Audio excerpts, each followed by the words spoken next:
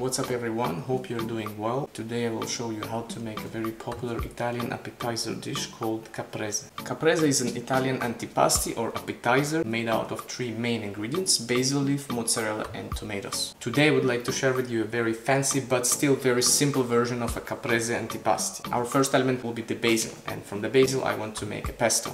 I took this beautiful basil plant to be used today. So for the pesto I need to cut off the leaves.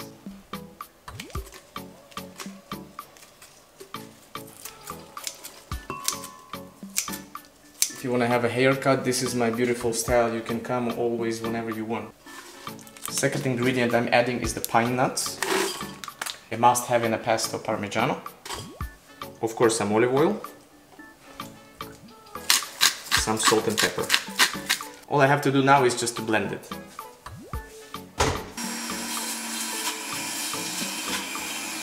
At this point my pesto is done and I can transfer it to a clean plate.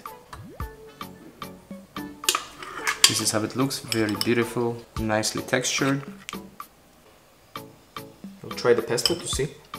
It tastes good. It could be a little bit more saltier, but I'm going to add some spices also in my tomato, therefore I need it a bit more neutral.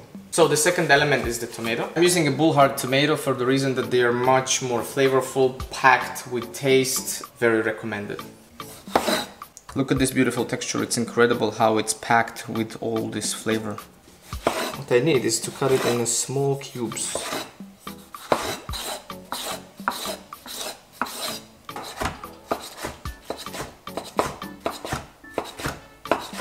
Okay, my tomato got in the plate.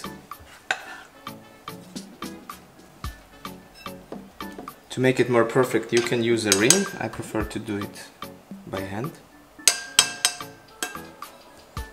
Always keep your working surface clean. On the tomato I'm adding a little bit of olive oil. I mean, Italian kitchen without olive oil, seriously. So, more olive oil. And of course some salt and pepper. And the third element would be traditionally mozzarella. Today I'm changing it with burrata. Burrata is like a premium version of mozzarella. It's surrounded by a firm surface and inside it's like super creamy, super tender. It's amazing. This is what you get inside. It's like a small bowl of happiness, literally. Burrata cheese goes on top of our tomato tartare, you can say, because this is the closest you can get. And I kept a tiny basil leaf for a decoration.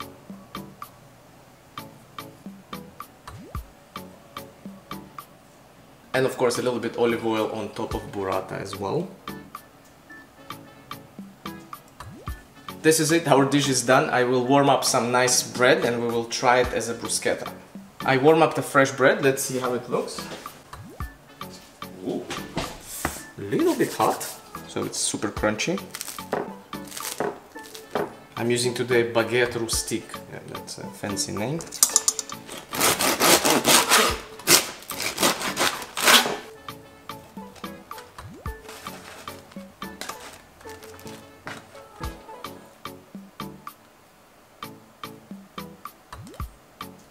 A little bit pesto on each slice.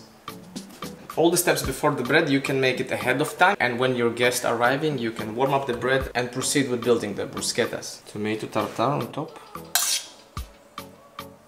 Now look at this.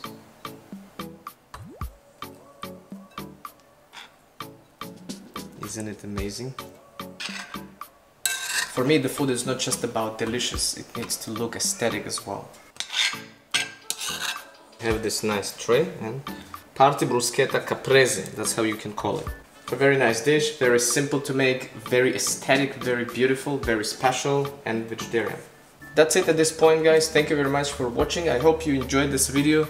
If you did, please support my channel, it motivates me a lot to post new videos. I do post in all the platforms, in Instagram, Facebook and YouTube, but the recipes will be only on my YouTube channel and I always attach the YouTube link for other platforms. So thank you very much and have a nice day, bye bye.